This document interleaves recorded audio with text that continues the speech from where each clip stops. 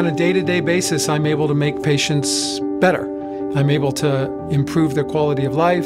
So the idea of being able to help patients on a regular basis is what keeps me going. We're constantly innovating, constantly bringing new technology to our patients. We're always looking for new things coming around the corner to add to our armamentarium. It makes us better.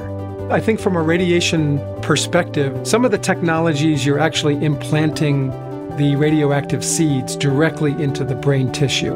And that has been fraught with problems because you're getting a very, very high dose of radiation therapy.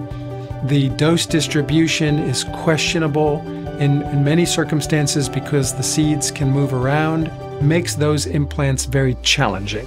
Whereas with GammaTile, that has all been solved. So with GammaTile, you have the seeds embedded into a material that keeps them in perfect orientation. So you are able really to get a perfect distribution in a very, very simple way by simply placing the tiles up against the tumor bed. There's almost no way you can go wrong. I have been in neuro-oncology my entire career. I do not see anything as competitive. I think that this is the perfect complementary agent in the treatment of these patients. Another thing that I really like about this technology is that it is an option for patients with very, very difficult brain tumors. Many of these patients have had their brain tumors operated on many times. They keep coming back. And so this is an option for patients who are kind of running out of options.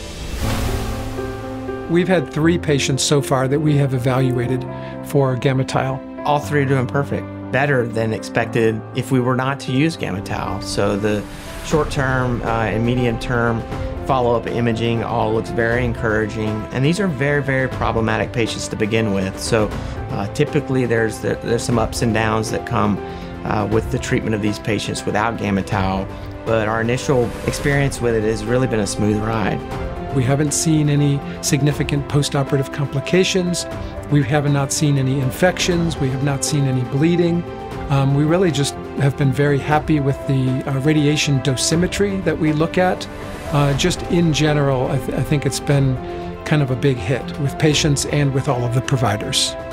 Going forward for us, I see GammaTile as really the standard for the treatment of these specific patient populations.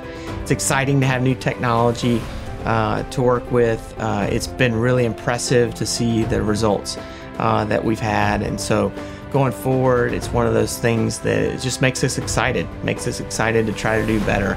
Makes us really excited for these patients that really didn't have a choice early on. Really gives us hope for the future.